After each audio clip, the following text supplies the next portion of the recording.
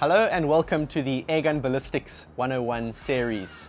In the previous video we took a look at recoil dynamics and harmonics, which was quite a complicated topic, but I think today's topic is probably even more complicated, so I'd really suggest listening very carefully and perhaps even taking some notes.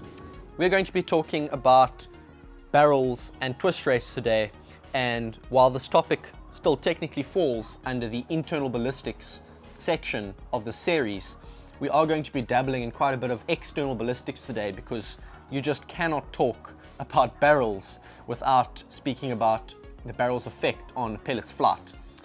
So to launch this one, I thought we'd begin by looking at some basic terminologies, and rifling is the first term you should know. Here's a cross-section of a typical rifled barrel. You can see that the barrel has grooves in it which grip the pellet and cause it to rotate as it moves through.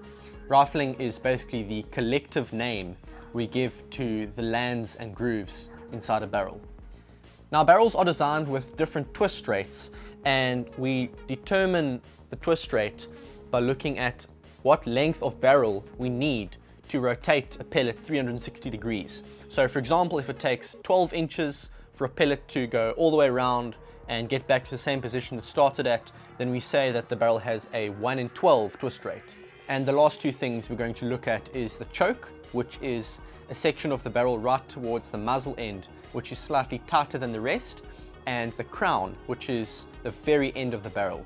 These parts are extremely important because they are the last points of contact that a pellet will have with the barrel, and as a result they need to be absolutely flawless. So now that we've got the terminologies done and dusted, let's look at the different kinds of barrels that you'll find in PCP airguns. Now, the first one you could possibly find is a smoothbore barrel, but we're going to just cross that one off immediately, because it's been proven time and time again that a smoothbore barrel just will not give you the kind of accuracy you need for precision shooting. The second type of barrel we're going to look at is the traditional rifle barrel, and this basically has lands and grooves running all the way from the breech end of the barrel where the pellet is inserted all the way to the muzzle of the barrel, and this is definitely the most popular kind of barrel. There are many companies that make them: Lothar, Walther, CZ, BSA, Varrock, just to name a few. And the last one we're going to look at is the smooth twist barrel made by FX. And I suppose you could call this a sort of hybrid, because the majority of the barrel is actually smooth bore, but then right towards the end there's a machine that's actually gripped the barrel and twisted it from the outside, and this slight twist gives the pellet a little bit of rotation as it leaves the barrel. So why is spin stabilization important? Well, this is an extremely interesting question, because technically a pellet should not require much of a spin to actually keep it flying straight. There's a huge difference between the design of a bullet and a pellet. A bullet has its center of pressure in front of its center of gravity, and as a result there are two opposing forces that are constantly wanting to flip the bullet around, and in order to overcome this you have to shoot a bullet through a rifled barrel to give it gyroscopic stability. Diablo pellets, on the other hand, which are the pellets that most people shoot with, were actually designed for smoothbore airguns more than 100 years ago, and as a result they are designed to be drag stabilized. In other words, their center of pressure is actually behind their center of gravity. These forces aren't trying to flip the pellet around. In fact, they're actually working together to keep the pellet flying straight. You've got to picture a Diablo pellet like a dart or an arrow. The nose is constantly wanting to face in the direction that the projectile is flying.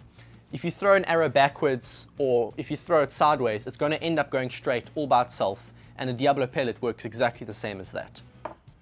So if pellets are drag stabilized, then why does a smoothbore barrel not work in an airgun? Well, the problem actually occurs as the pellet leaves the muzzle of the barrel. There's a powerful blast of air behind it, and the skirt of the pellet actually acts like a cup or a parachute. It catches that blast of air, and for a split second that air behind it wants to kind of flip it around. This causes the pellet to fly askew just for a slight moment, and as it gets further from the barrel it does eventually right itself, but by that time it's already kind of been pushed off course and it's too late. It's lost its accuracy. So what rifling does is it gives that pellet spin stabilization so that it is able to overcome that force from behind that wants to throw it off. It keeps itself straight. So we've answered the question of why spin stabilization is important, but now we're faced with perhaps an even more important question, and that is, why not just have a really fast twist rate in all barrels? You know, what are the drawbacks to that? And if there are drawbacks, what is the optimum twist rate? Now, I can promise you that about 99% of barrel manufacturers haven't done their maths. They've just gone with the traditional, 1 in 16, 1 in 18 twist rate that's been the same for about 100 years. And they haven't done their own research. And it frustrates me because this is incredibly important. There are major drawbacks to having your twist rate too high, and I would like to run through those right now so that I can educate you guys. So the first thing that can happen is that you can have an unbalanced pellet. This can be because of an air pocket in the lead or perhaps a slight dent in the skirt, but either way, the pellet's weight is not evenly distributed around its axis. When that pellet starts spinning really fast, it starts to wobble and it spirals out of control, and this is where your flyers come from. The second thing that can happen is that the pellet becomes overstabilized and it loses its tractability. Now we're going to talk about the tractability of a projectile more in another episode, but basically the tractability is a projectile's ability to keep its nose following the exact flight path in all times during its flight. This is especially important when shooting long range with an airgun because the trajectory can be quite loopy. A pellet out of a smoothbore rifle won't have any problem with tractability, but if the twist rate is too high, the pellet becomes so stable that the nose refuses to follow the trajectory of the shot like it should. So out at 100 yards, for example, that pellet isn't actually flying in the same direction that you fired it. When you took the shot, your barrel was facing a certain direction or a certain angle, but as that pellet moved along its flight path, it started dropping down. And what would happen if your pellet's on its way down, but the nose is still facing upwards? That's a problem because the pellet isn't flying with its nose in the front, it's flying at a slight angle, and this causes all kinds of issues. Firstly, it's going to have a lot more drag, so it's going to lose velocity and energy quickly. And secondly, it's going to experience something called the Magnus effect. The Magnus effect is what allows tennis players to put topspin on a ball. By spinning the ball, they are creating more drag on one side, and this pushes a ball in a certain direction. The same rule applies to pellets that are spinning. Ever wondered why a crosswind can cause a point of impact shift upwards or downwards?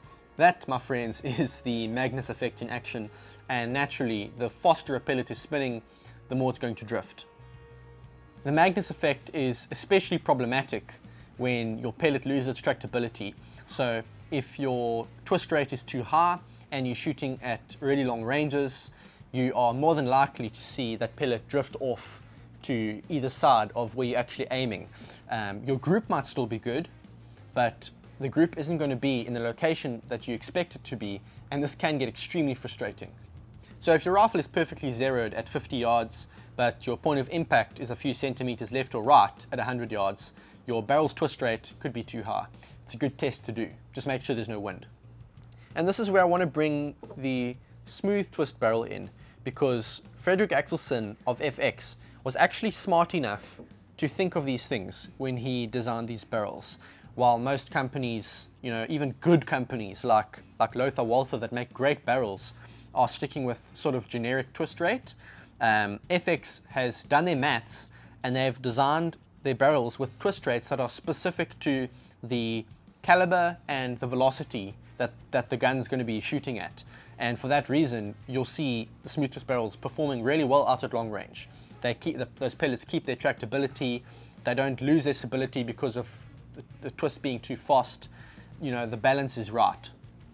A generic 1 in 16, 1 in 18, 1 in 20 rifled barrel may perform extremely well at 25 meters, maybe even 50 meters, but what people tend to forget is that because of a pellet's high drag design, it loses its velocity extremely quickly, but there's very little drag in the rotation of the pellet, so it's still rotating just as fast when it's out at long range.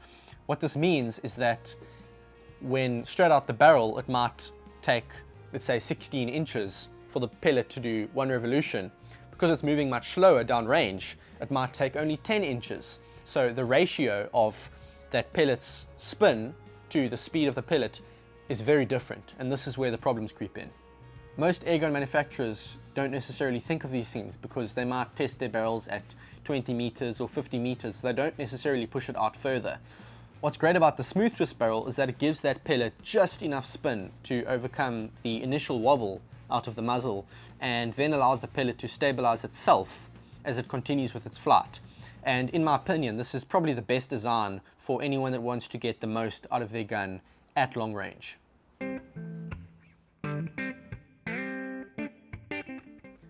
A barrel's job is not just to stabilize a pellet, but also to create space in which the pellet can accelerate. Now, a pellet will accelerate slower out of a low pressure rifle, and that means that if you want the pellet to get up to a certain speed, you may require a longer barrel length.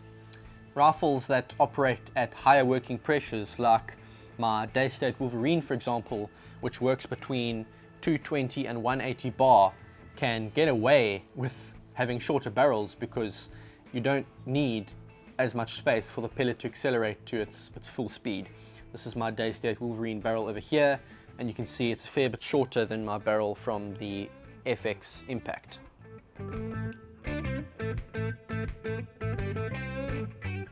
Many barrels are choked, and this is basically to ensure that the pellet is gripping the barrel correctly at the time that it leaves the muzzle. And problems can arise if the choke is either too tight or too rough, because it can start pulling pieces of lead off the pellet and fouling up the inside of the barrel, and you'll just lose accuracy.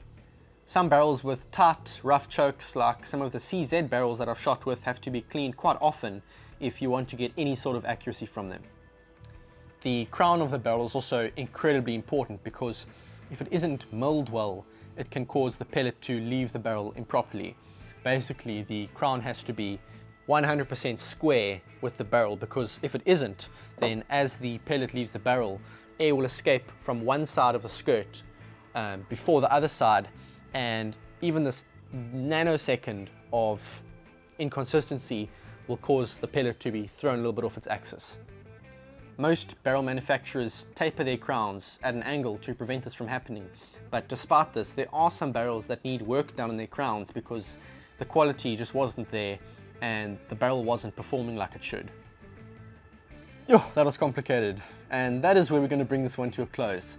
If you had trouble following at any point, just reload the video, watch it again, make some notes, let it sink in, and hopefully it will help you to gain some understanding of the subject. Next week we're going to be looking at something that is way simpler than this. We're going to be taking a look at caliber selection, and hopefully that one will be a little bit of a break in terms of how complicated it is and how easy it is to follow. So hope you enjoyed this one. Thanks for watching, and I'll see you next time.